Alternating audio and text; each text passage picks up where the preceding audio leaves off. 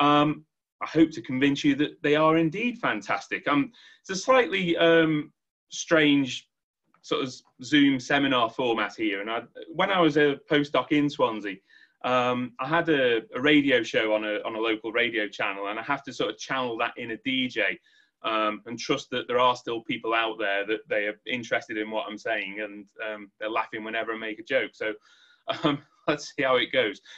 So what I'm going to do is I'll introduce this fibre optic technology. Then we'll take a little bit of an interlude where there's a surprise for you. I'll then show you some the field deployment that we did, and wrap up with what I think is the future of this new and exciting technology. So there we go. Now the alternate title for this talk is Nerding Out with Adam, because I'm probably not going to tell you a lot of stuff that you didn't already know about the structure and the seismic properties of a fast-flowing glacier. But it's much more about kind of the technology by which we've made those observations. As I say, it's this fantastic fibre optic technology that I think is really exciting, and I hope I can inspire and excite you with it as well. Now, as Tavy said, I'm now back at the University of Leeds in the School of Earth and Environment, as you can see it there. That's certainly how I remember it pre-lockdown. It's probably now covered in vines and has been reoccupied by big cats or something like that. But that's the School of Earth and Environment at Leeds. And one of the really good things about working there is that there's a whole range of geophysical investigations that go on, and a whole range of geophysical expertise.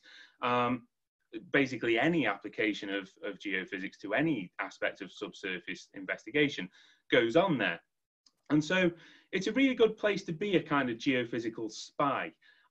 You can get inspired by practices in other sectors of geophysical research, and you can kind of pick and choose what you think might work well to try and import within the glaciological setting. So a couple of examples here.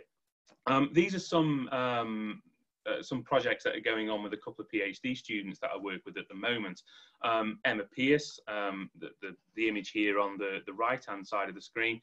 Emma's looking at so-called full waveform inversion, which is a seismic technique that's used extensively within the resources industries.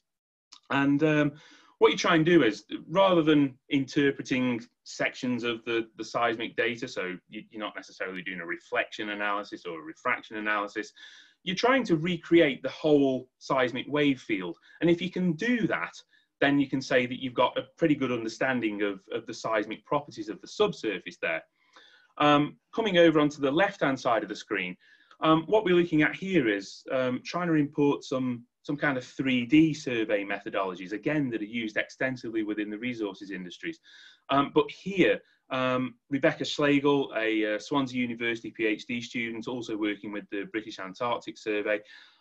Rebecca is using these 3D survey approaches and trying to apply them to radar data. And what you can see there is an image of bed characteristics on Rutford Ice Stream in Antarctica.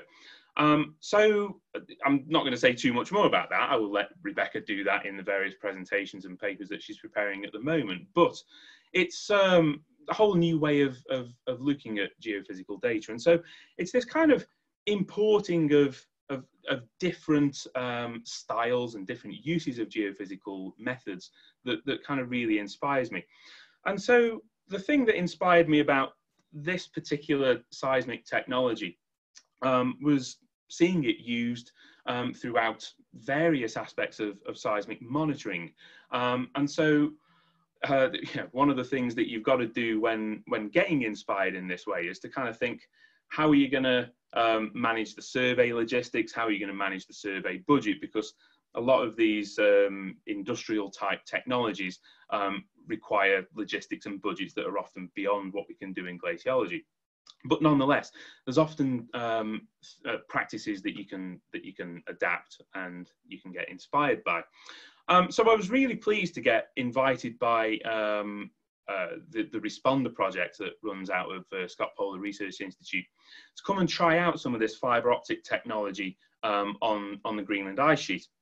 So this photo here is indeed myself and Andy Clark of Silixa, a company that specialises in this fibre optic technology, properly nerding out on the Greenland ice sheet. So whilst we've got wonderful scenery outside of the tent, there we are looking at the finer points of a seismic wavelet that we've just recorded. Yeah, like I say, nerding out with Adam. So in this talk, I'm going to give an overview of what is fibre optic seismology and what this technology is all about. What it has done for us, with some reference to our the field deployment that we could do back when we were able to do field work, and what it could do for us in the future, an outlook to why I think it's so fantastic, why I think it's potentially game-changing within the way that we conduct seismic surveys in glaciology.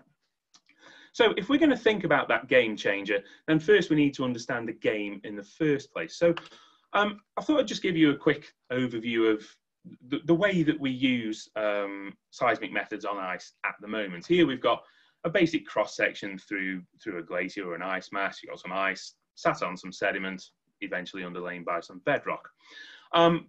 In particular fast-flowing ice streams, maybe there's some sense of an anisotropic transition down there, something to do with a flow fabric. But these are typical kind of P-wave velocities that you might expect within the ice, within the isotropic part, and then within the anisotropic part where, as I say, there's potentially this developed flow fabric. We come along and we do a glacier seismic survey. We've got a seismic source and a whole series of surface receivers called geophones, and we send reflection energy from the source, seismic reflection energy from the source to the receivers. Now, I appreciate here that I'm talking about active seismic surveying and reflection seismic surveying. Of course, there's lots of other different uses of seismology within glaciology, but this is what we're talking about in this particular talk. And that propagation of seismic energy has been used to quantify many aspects of the glacier seismic properties, and to tell us a lot of useful properties about the overall glacier system. For example, we can look at the travel time of seismic energy, and because we can figure out the distance that seismic energy has travelled, we can say something about the seismic velocity. We can look at the strength of reflections. That tells us something about the material contrast either side of the glacier bed. So it can tell us that, okay, we know that we're traveling through ice at the bottom. The reflection strength will change depending on what the subglacial environment is like. We can also start to look at the energy loss of that energy, and that has been linked previously to the englacial temperature. So in this way, we can start to figure out lots of very useful, very interesting seismic properties of ice. Now, that's been used for decades, and our old faithful workhorses are these geophones that we use. So you can imagine that you go out with potentially hundreds of these things, lay them out across the surface of the glacier, and you record your seismic energy. And the geophone technology, the way that we listen to the seismic energy coming back to us, hasn't really changed for decades. Here's a schematic through what a geophone is. It's all based around this principle that if you've got a coil of wire and you've got a magnet moving inside that coil, it will generate a current within that wire. So you imagine that you've got your geophone anchored to the ice surface. When seismic energy arrives at the ice surface, makes a small vibration, it causes this coil mounted on this spring to wiggle up and down, and that generates a current inside this coil, and that's what gets fed to our seismic system and gives us the seismic wavelet. So that's the way a geophone works. That's what has served us very, very well for many, many years. Nothing wrong with that. But technology moves on, and there are now different ways to sense seismic vibrations. And this is where the fibre optic seismology comes in. So kind of interchangeable terminologies here. You've got distributed acoustic sensing, or DAS, is equivalent to fibre optic seismology. And in the terms of fibre optic seismology, the clue's in the name.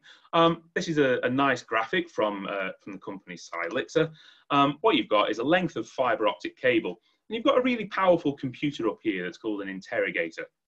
And that interrogator is firing pulses of laser energy into the fibre optic cable. Now, the fibre optic cable isn't perfect. It's got minor kind of deficiencies along the wall of it. And so as the fibre optic pulse is propagating through the cable, a portion of it is backscattered back to the interrogator. Now, that's all very well and good, but then along comes a seismic wave. We've got a source of seismic energy over here that's, seismic waves are propagating towards the cable. And when the seismic waves reach the cable, they do a small bit of deformation of that cable. And that change in the length of the cable, that slight deformation, changes the amount of laser energy that's being backscattered to the interrogator. And the interrogator has internal algorithms that, from that change in the backscattered energy, it can reconstruct what the seismic wavelet looked like at that particular point. Now, I find that technology pretty mind-blowing. I've used explosives on ice, I've gone around smacking glaciers with sledgehammers, and although you think that you make quite a big bang at the ice surface, I've always thought that by the time the seismic signal gets a kilometre away, it's really a pretty puny signal by that point. But still, the ground deformation is enough to vibrate this fibre optic cable in such a way that this interrogator is able to reconstruct the seismic wavelet, and that's mind-blowing as far as I'm concerned. I think it's such a cool technology. Like I say, I'm nerding out, right? But it's really cool. What it offers you is continuous sampling in time, but more importantly, near continuous sampling, probably with a sample interval of something like 10 meters in space, and that's much more dense than the layout that you could get with a number of geophones, particularly when you imagine that you could lay out kilometers of this fibre optic cable if you so desired. It's also a flexible survey geometry, as in wherever you put the fibre optic cable, you can start recording seismic energy at that point. Now, one of the other benefits of this is that, as well as doing distributed acoustic sensing and reconstructing the seismic response, you can also do distributed temperature sensing, and you can investigate the thermal properties of the material that your cable is installed in. And we'll come back to that towards the end of this talk, where we'll do a little bit of comparison between the acoustic response that I'll show you and a temperature response that one of the other researchers on the Responder project is working on. So, exciting stuff. Here's an example of DAS being used in a CO2 sequestration experiment. What you've got here is each of these seismic records, these 8 of them, yeah, there are 8, they're missing 6 for some reason. This set of data here is a time-lapse experiment. So each one of these records is a step through time. And they all look pretty similar. That suggests that the ground isn't changing very much. But within the red box, you can see that there's a seismic event that seems to evolve and seems to grow stronger through time. And this is at the depth level where the experiment was injecting carbon dioxide into the ground as a storage facility. And so that, for me, has kind of real resonances with the way that we could monitor the seismic properties and the seismicity within a glacier. So it was exciting for me to get involved with. So does this sort of spell the end for geophones? What would you do if you could deploy a fibre optic cable on the glacier? Do you get rid of them and deploy it at surface? Well, yes, you could, but the experiment that I'm going to show you is a borehole deployment of the fibre optic cable.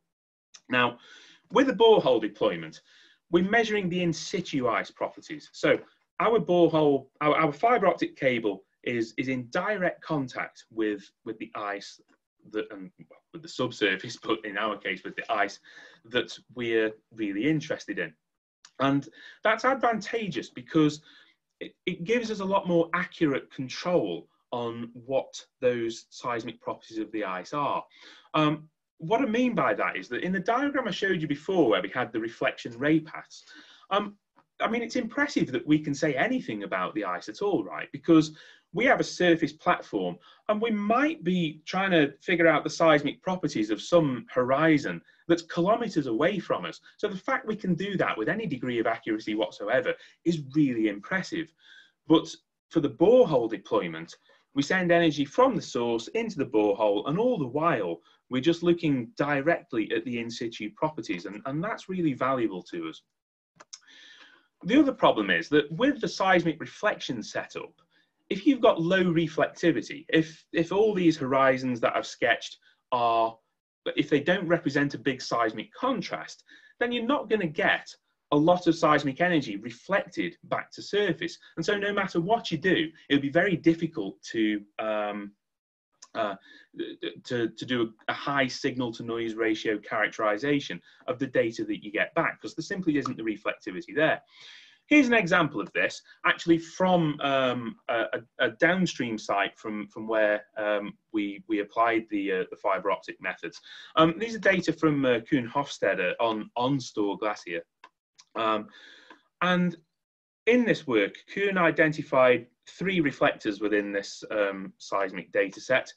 The bed reflection is this R327 in the middle. So a very, very low amplitude, poor quality bed reflection, simply because it seems that there's low reflectivity bed conditions there. This one up here turns out to be an anisotropic transition. Here we have a subglacial reflection. But this just highlights the point that if we have this low reflectivity material, we're going to get very poor seismic responses from that. And that's overcome within the borehole style deployment. The other thing that I would point out is that the DAS cable monitors in a passive sense. And so actually, you can detect englacial seismicity. And I'll show you at the end of this talk some examples of the englacial seismicity that is continually going off while we're doing all these surveys around the glacier. So kind of hope I'm inspiring you and hope that it sounds like an exciting data set. I can talk all day about the advantages of the fibre optic seismology, but there are, of course, some limitations, and they are to do with the directional sensitivity. So what you've got to imagine is that I've got a geophone. The example I showed you before, when that geophone vibrates up and down, so seismic energy arrives, it vibrates the geophone, we get a seismic response. But of course, seismic energy doesn't only come straight up, it can come from any direction, and there can be different types of seismic energy that have a different sense of vibration, a sense of particle motion. Now, I could install a 3-component geophone that's sensitive to movement in the up-down direction, it's sensitive to movement in a crossways direction, and in the orthogonal crossways direction. And that allows me to capture the full seismic wave field. No matter what direction the ice is vibrating in response to the seismic wavelet, the 3-component geophone can capture it. That's not the case with the DAS cable that we are using. So I'll just show you an example of this. Let's say that I've got some P wave energy, so some compressional wave energy. If my energy is traveling from top to bottom, then the sense of particle motion will be in that same direction, okay? So that's the P wave, that's it. It's a longitudinal wave, that's the definition of a P wave. Here we have, though, a shear wave. Now, if I've got a shear wave, again, traveling from top to bottom, its particle motion will be from side to side, so orthogonal compared to the P wave energy. Now, it turns out that the cable, the DAS cable, is only sensitive to deformation along its axis, or at least it's less sensitive to oblique arrivals. So if I've got energy traveling from my seismic source down the length of the fibre optic cable, like that, then I'm going to detect my P wave quite happily. but I'm not going to detect my shear wave energy because the sense of particle motion is in the wrong direction. The cable is not sensitive to it.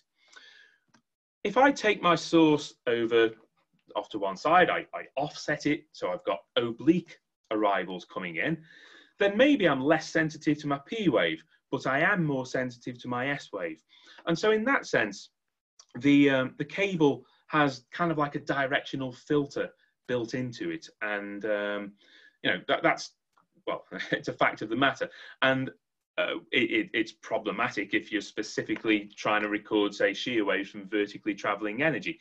But as you'll see in the acquisition that we did, we kind of varied up the azimuths and the offsets of the cable so we could test out this sensitivity to P wave and S wave energy.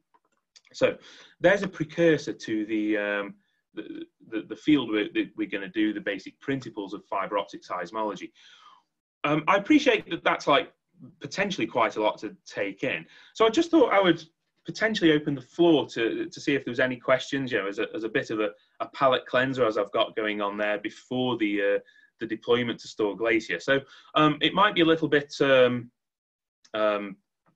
know, different, but I thought I would just take some interlude questions if anyone had them. I don't know if Tavy, you usually chair the question session, but you know, if that sounds okay. There's a couple of little discussion points on the chat, Adam. Okay, I'll see if I can pull that up. Okay, yeah, I can see the chat there.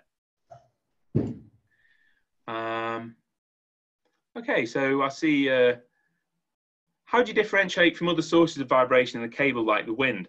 I guess that whether it's the cable or whether it's a geophone, you're going to have different frequency responses. And yes, as I see there, you've got, Ken has said, you know, it's frequency filtering, for example. You might expect that the seismic wavelet has lower frequencies than the wind noise. And again, if you couple it to the ground, in our borehole deployment, obviously the wind noise is less problematic because we've almost got it, you know, deep down in the glacier, and it's free from the range, free from the wind.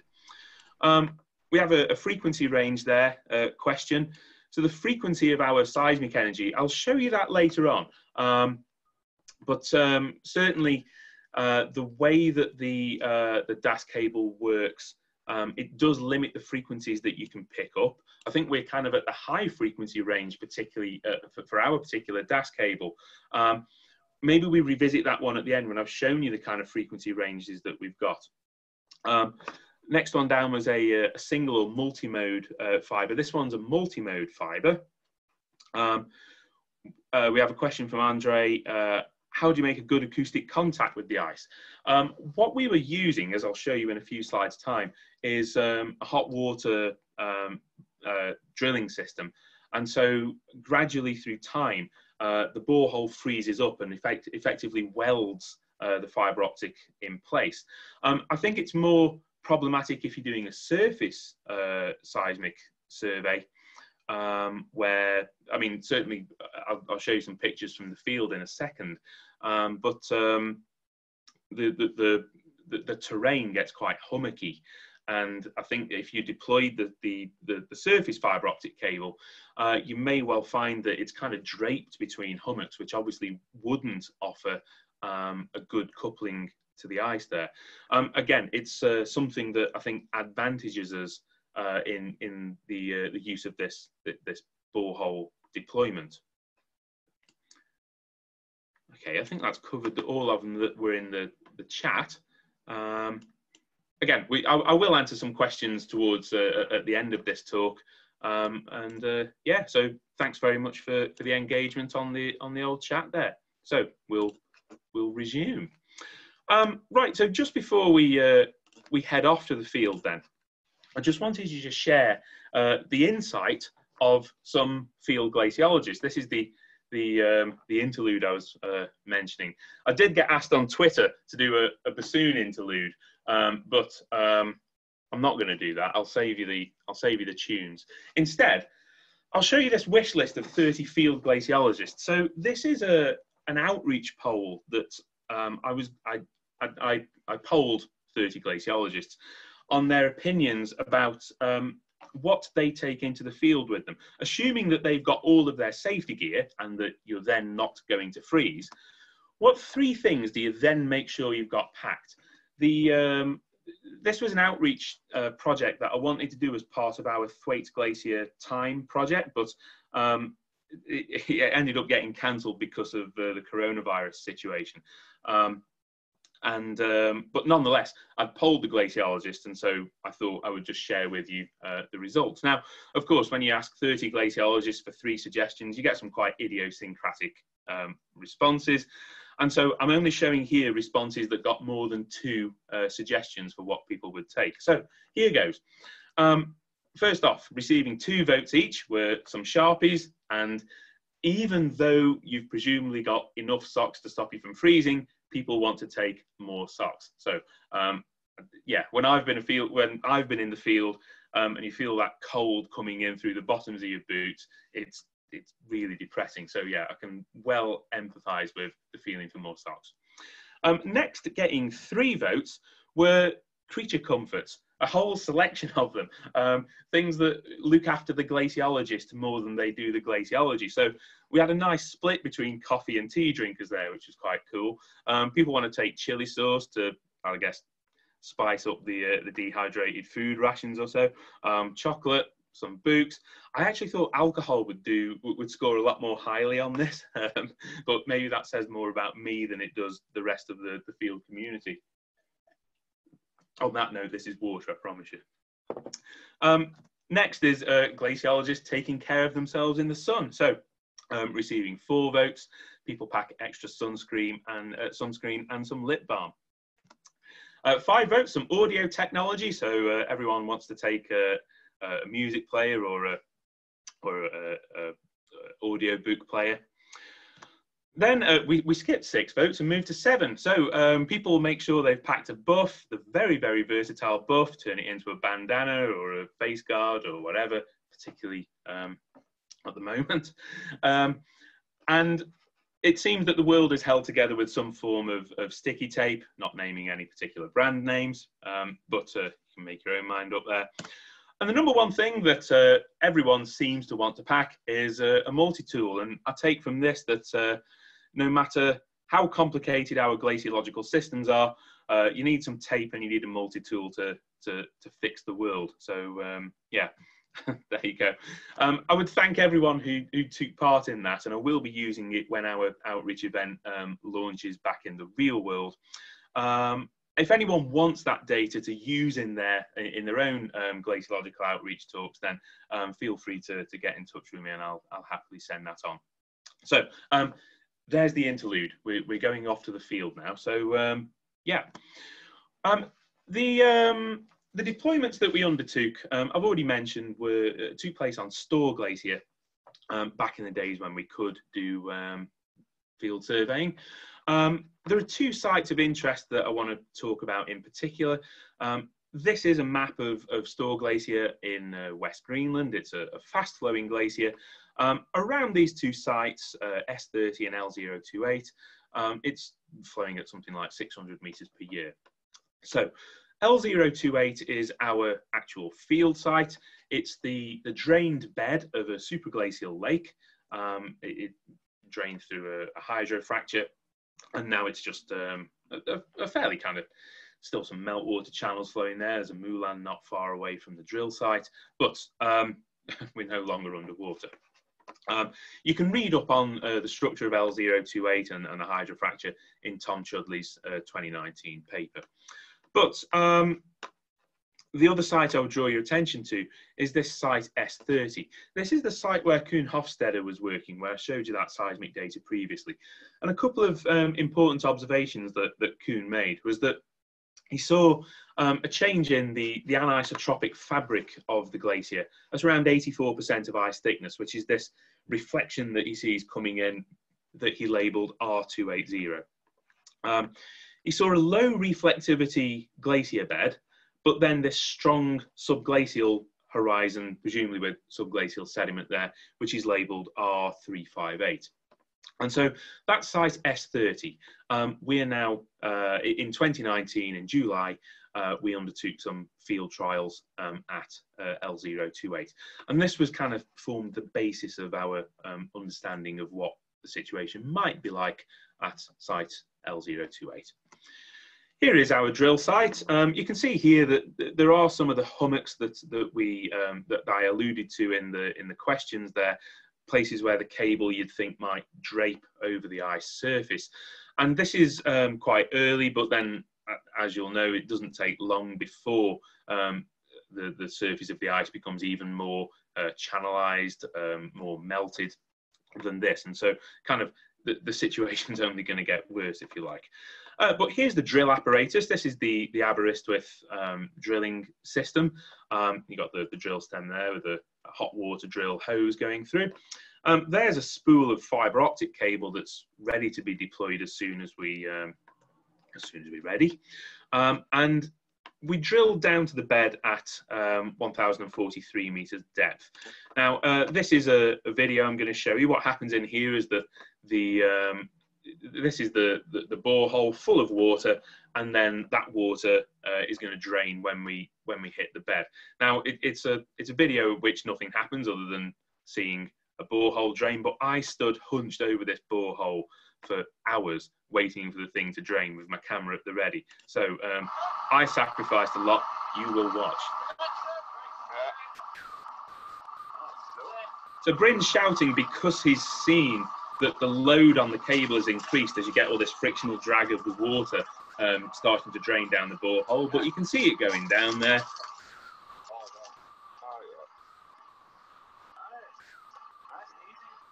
Yeah, as Paul Christopherson points out, it's a nice and steady drainage.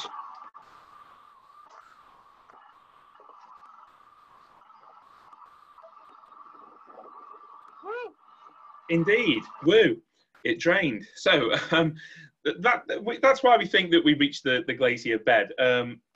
Other boreholes in the area that the team drilled also drained in that way at a very similar depth, and it wouldn't be expected that each of these boreholes has hit a basal crevasse. So we think we're at the glacier bed in a vertical borehole. Having installed that borehole, which is the orange dot that you can see in the middle of our seismic array, each of these dots represents a seismic shot location, or at least a set of seismic shot locations. Our seismic source is me with a sledgehammer, so he's a little bit of a gratuitous video. But it was a 7-kilogram sledgehammer striking a plastic plate, and we stacked up, say, 35 shots at each of these locations. We also did a lot of shots just by the borehole, which is what this video is here, just so we could capture the kind of variation, the time-lapse variation of the structure around the borehole. Again, I'll show you some images of that later on. But the fibre optic cable has been put in the borehole there, and we have these so-called zero offset shots and then some offset shots at various azimuths and along various offsets from the borehole. Here's Andy continually and very dedicatedly monitoring the seismic responses coming in. And there's two data sets that I'm going to show you in the next few slides. One that's acquired right at the borehole top. So this is where we're in this situation with this vertical seismic propagation, and one that is more of an oblique shot where we have seismic energy coming in at an angle, and we can look at the different cable performance in those two data sets. So first of all, this is our shot at the borehole. It's something of a counterintuitive way that these data are presented. I could go into why we present depth as an x-axis and not as a y-axis, but I'm not going to. You can look at another seminar for that one. But here we have depth going from 0, the surface, to just over 1,000 meters, travel time down here. And this strong arrival that you can see coming in, that's what we interpret as the direct P wave. You've seen, I mentioned earlier the frequency content of our data. We're looking at 200 hertz with roughly a 200 hertz bandwidth. And that's pretty consistent all the way down the length of the cable. But yeah, we can hammer sufficiently strong that we can get down to a kilometre depth there and get really nice signal to noise ratios all the way down. Now, the fact that this seems to be a straight line suggests to me that there's not a lot of velocity contrast within the glacier, and there's certainly no reflections coming end glacially. If there were reflections, then they would be kind of like anti-parallel. They'd be branching off from that initial direct P wave trend, and they just simply aren't there. However, it's a bit more subtle than that, because even though at first glance it just appears like a straight line, it's actually not quite straight, and that tells us that there are some velocity variations in there.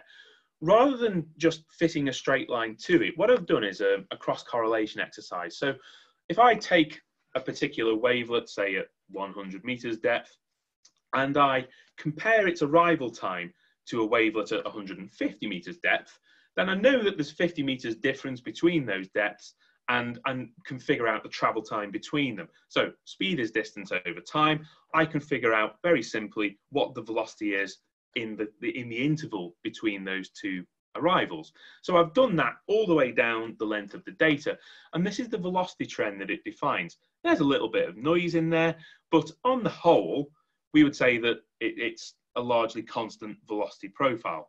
3,750 meters per second is very typical of cold polar ice. However, when we get down to the lower 150 meters or so of the glacier, we see this increase in velocities. And if you look at some of Anya Dietz's work, then if you get velocities that are around 4,000 meters per second in ice, that's a strong indicator that you're in a rather well-developed anisotropic fabric. And so we can start to build up this, this cross-section through the glacier here. I would suggest that the majority of the Store Glacier column at this point has a P-wave velocity of 3,750 meters per second, but there is this horizon down here at something like 880 meters, where we see increases in velocity up to 4,000 meters per second. I'll come on to the implications of that in a few slides' time. But that's not quite the end of the story, is it? Because you see in the lower part of the glacier, the lowermost part of the glacier, there's this velocity decrease.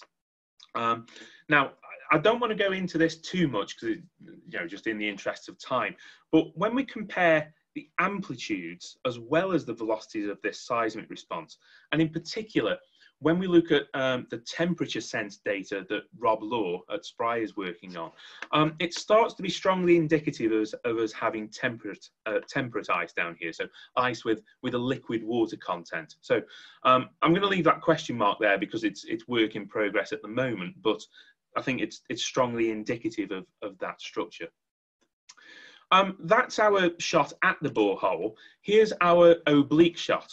Now, because we're looking obliquely, this direct P wave is not a straight line anymore. It actually defines a hyperbolic trend because we're looking at energy that's coming in kind of along the hypotenuse of a triangle.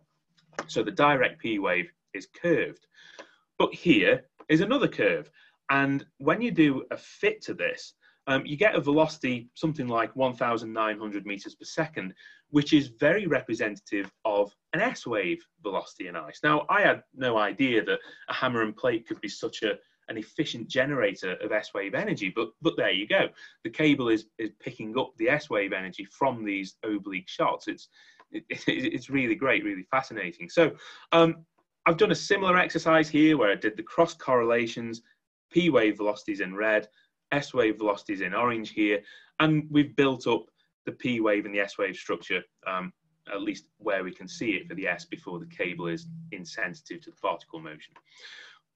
What you'll see here is I've also overlaid this dash trend. That's the trend from the zero offset shot. And you can see it very nicely aligns with what we've got in this offset shot.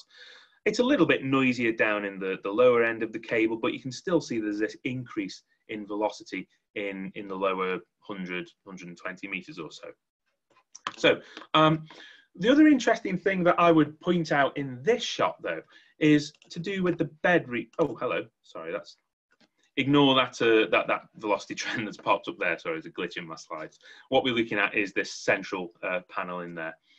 So what we can see is P-wave reflections suddenly. So we have the direct P-wave coming down here. If we had a bed reflection, we would expect a reflection to kind of bounce off and come back up the cable. But we actually see a reflection here, slightly offset from the direct P-wave trend. And there's a 44 millisecond lag in there. Now that means that I can't tell you anything about the specific velocity structure beneath the ice, but if we've got this reflection coming in with this delay, then there must be a subglacial reflection down there. I don't know what its velocity or thickness structure is. All I know is that that velocity and thickness structure must satisfy this 44 millisecond round trip. And so what I've got here plotted against this blue line, again, sorry, try and ignore these extra labels down there. I've got velocity and thickness pairs that satisfy this 44 millisecond round trip travel time. So we can start to speculate about the kind of geometries that we have subglacially. You see, for any kind of plausible velocities, we have the corresponding thicknesses here. So it could be anywhere between 5 and 40 meters of sediment. But what I did was to take the subglacial layer velocities from Kuhn-Hofstadter's work at site S30 and to look what thicknesses they would predict. So Kuhn suggested that his velocities in this subglacial layer could occupy anywhere within that grey shaded range. Their preferred velocity model was the red line. And so what I might suggest is that Store Glacier at this site is underlain by 20 meters with some certain uncertainty, 20 meters of subglacial sediment. So yeah, that's a really nice result, and you know, nice to see that we're detecting these P-wave reflections as well. So just to summarize then, the model that we've got for Store Glacier here, just building up all of the observations from the DAS experiment. Some implications here. I think around 880 meters, we see this, this change in the vertical P-wave velocity structure, and that's at 84% of ice thickness. That's consistent with the Holocene Wisconsin transition in this area, and that's work that was done by Nana Carlson. And again, it's consistent with where Kuhn-Hofstadter interprets the same horizon at site S30. We think we've got temperate ice down there, so ice with a liquid water content. It's consistent with the seismic amplitude loss that we see. I appreciate I've not gone into too much detail in this talk, but it's available in a recently accepted geophysical research letters paper. And it's also consistent with the temperature records that Rob Law is currently looking at. We also think that we've got sediment down there. We've got a low reflectivity glacier bed, so very little contrast between the ice and the sediment itself. But then this reflective subglacial horizon, and again, that's consistent with the observations that Kuhn-Hofstadter made. So I think this has been a really interesting and exciting experiment to have undertaken. And this all comes from a couple of hammer blows. Of course, it's easy to say that because it's also got an expensive interrogator unit with it, and it requires a kilometre deep borehole. But once you've got that system installed, you could monitor this long term.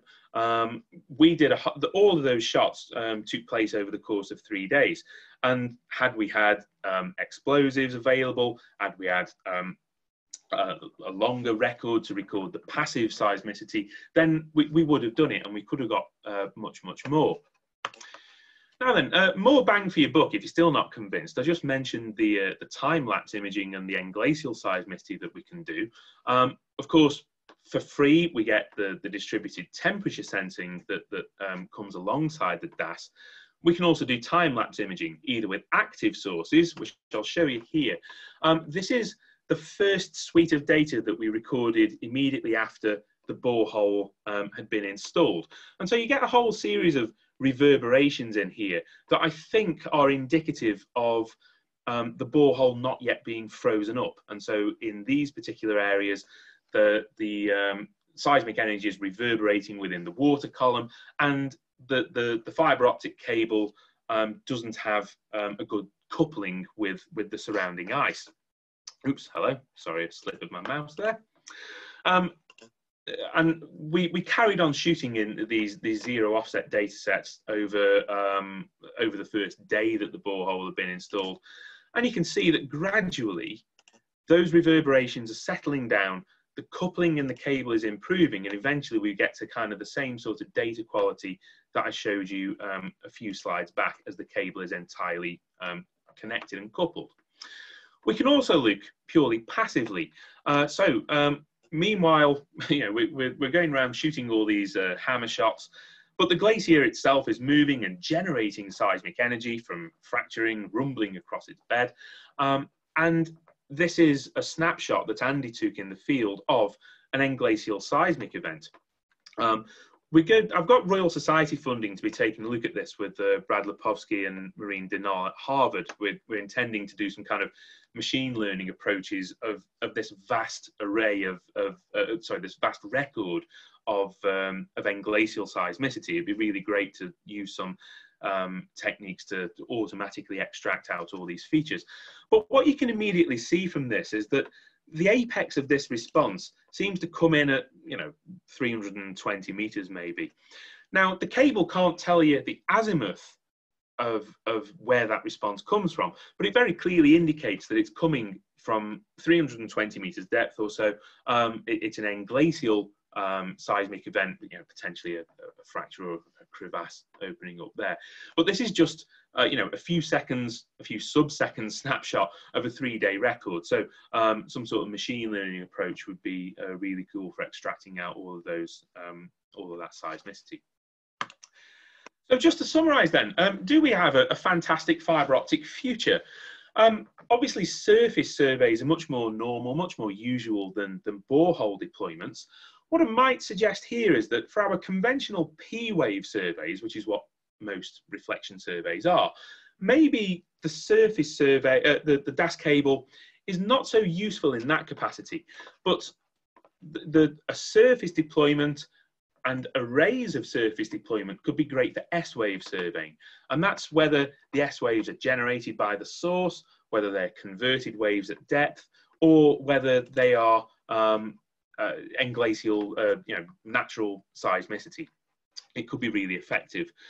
What I would say is that I still think that there's a place for our old friends. I certainly wouldn't ditch my geophones yet, not least because the DAS cable has that directional sensitivity, or rather a directional limitation that a 3-component geophone wouldn't. And I would certainly look to deploy geophones along the length of a DAS cable in a surface deployment, so we can capture much more of the wave field. However, there are omnidirectional DAS cables that are starting to become available, where the cable isn't just sort of straight within its housing, it's helically wound, and they are sensitive to all directions of particle motion. So maybe that's where the future lies. So just to summarize, first off, I must thank the whole Responder team for a really successful field deployment. It was really good fun, and thanks very, very much for getting me involved.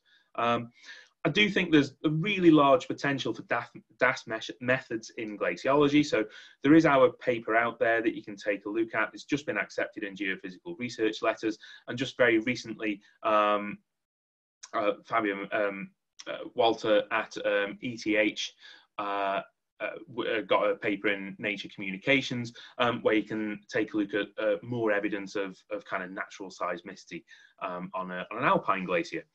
I think that the technology will be especially powerful at the moment when it's integrated with conventional geophones, and especially powerful when there's borehole control too. I think if you're looking to deploy a borehole, then seriously consider if a DAS survey could be installed alongside it, and see what that can do for you.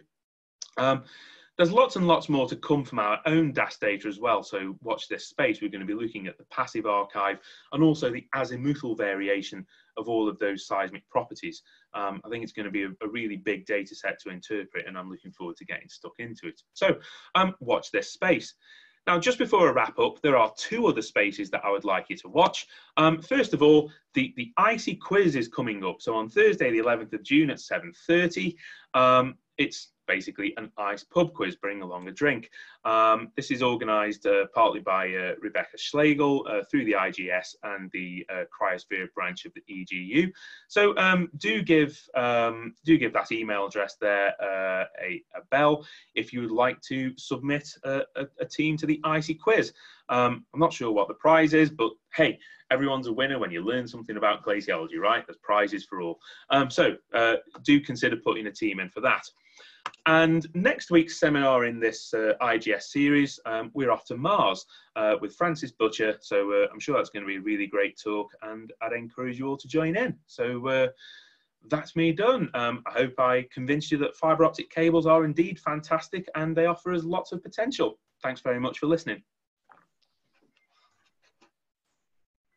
Thanks very much indeed, Adam. There's a few questions on the chat, or if people want to ask questions in a more conventional way, just type yes and we'll unmute you. But there's a few questions on the chat. I suggest you start at the bottom and work up, because we've answered some already. Yeah, okay, sure. So the one I've just seen here is do we have geophones on the surface to constrain the passive icequake hypercenters, from Tom Hudson? Not on the surface, we don't know, but there is an array of geophones dotted around the place. Charlie Schoenman is working on that at Spry. Now, I think that a lot of the array, very unfortunately, failed, but just a few meters, I think within 20 meters possibly, of the DAS cable, there is a string of 3 borehole geophones, three component borehole geophones that are installed. So I do think it would be really interesting to compare the responses we see in the DAS with those that we see in those geophones. So yeah, absolutely, it's going to be fantastic. Do the slight variations in borehole inclination, from Andrei Glazowski, do the slight variations in borehole inclination make problems with the velocity estimations? Yeah, I'm sure that they do. Bryn assures me that the borehole is vertical, and certainly the way that he's operating the drill, I don't think it's not likely that we have big deviations in there. But yes, I am sure that there is that there would be some problems with that if that was the case. I don't know how we go about controlling that. It's something I would have to take up with Bryn. The question from Brad: if there's temperate ice down there with some fraction of liquid water, shouldn't the P wave velocity be lower rather than higher? Yes, indeed, Brad. I think it should be. So what I think is that we've got this kind of interplay. Oh, and I see Tom might have answered that question, but yeah, absolutely, Tom. We have this interplay between the faster conditions of the anisotropic ice, and then at the very bottom, we have that temperate ice coming in to kind of trade off against the increase in anisotropy. So yeah, we have a question from Gaijin there. If the borehole was drained, how is the mechanical coupling between the cable and the ice was assured? It gradually fills up again. There's an initial drainage, and then meltwater will flow into the borehole and gradually fill it up. Additionally, at depth, the borehole will compress and squeeze shut under pressure of the ice. And indeed, that's another one of the problems with using conventional downhole tools in glaciology, is that you quite often lose them. Bryn Hubbard would tell you exactly about this. So there's part of the Larsen C ice shelf that has an optical televiewer stuck in it somewhere because of exactly reasons like that. You've got these deforming boreholes that gradually swallow your equipment if you're unlucky. I think that's all the questions. Then we go back to the intro. So Injani, yeah, absolutely. I will send you the results of the outreach poll. Yeah, totally. We'll do that. Question pop up there. Yeah, take another look at the icequake waveform. I agree with you that there is a really interesting polarity flip there. I think that I haven't done the velocity analysis on this yet, and obviously it's unconstrained, it's ambiguous. I suspect that it's a P wave arrival because you see there's that little kind of gap in the amplitude response. And I think that's because we have energy that's traveling horizontally and arriving at the cable orthogonally. So that makes me think that it's a P wave. With you know, and you as you say, you have these polarity reversals in the upgoing versus the downgoing section of it. But of course, there's also a radiation pattern issue within the yeah. So yeah, well. sorry for interruption. This is Gurjin. Sure. And yeah, just some comment, because we're actually working on some microseismic gas moment tensor inversion using this. And this zero amplitude is at the center. You will observe this for the S wave as well, because as you imagine, if the S wave is hitting the fiber vertically, all the particle motions is along the fiber, but there's no strain change. So fiber is measuring strain rate, basically. Yeah. So I highly doubt this is actually an S wave, but I could be wrong. But also, if you look at the polarity of the dust data, it's not only depends on the particle motion, but also depends on the wave it propagates. So actually, interesting enough that if this is an S wave, even though there's no noodle plan for S wave at the epoch, you still have a polarity flip. You can do a little bit math by yourself, but this is what we observe all the time in the microseismic data, dust microseismic data. So let's assume this is an S wave. And also you can see it's actually having a very large aperture monitor just by looking at the curve of this. So that's basically means that at the center of this are probably there's a noodle plan change at the center. So that's I assume that this is probably indicates the sleep fault plan should be either horizontal or vertical.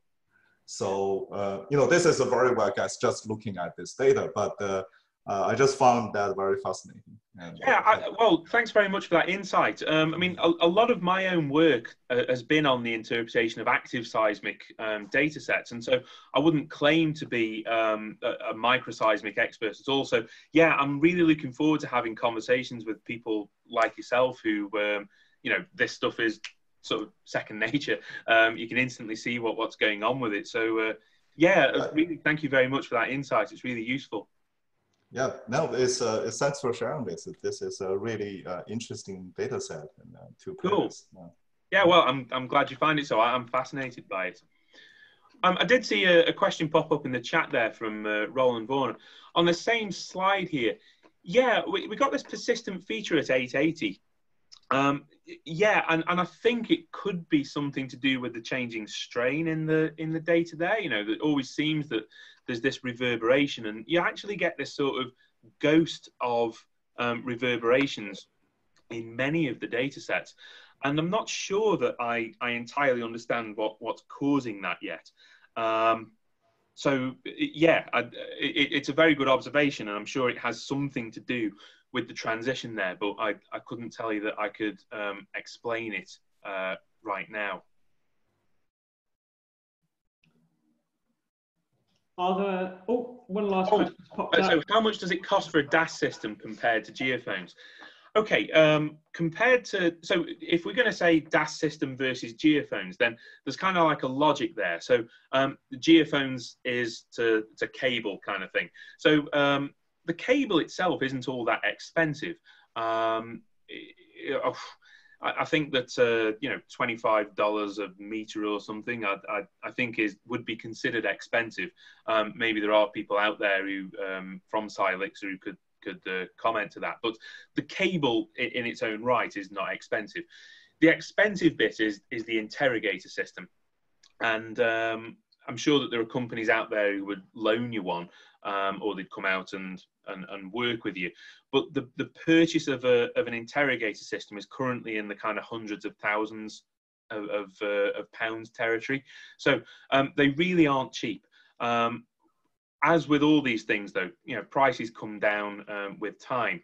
I feel really privileged because of that we've been able to play around with one and get data like this.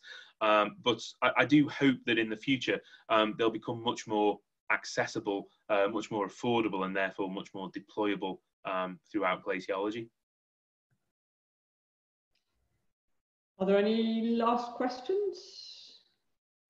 That's a pretty good discussion, actually. So I guess it just comes to say thank you very much indeed for a really interesting talk, and thanks to everyone for coming in and for such interesting questions. So thanks very much, everyone. Absolutely. Thanks very much all for your discussion. It's been great to present. And yeah.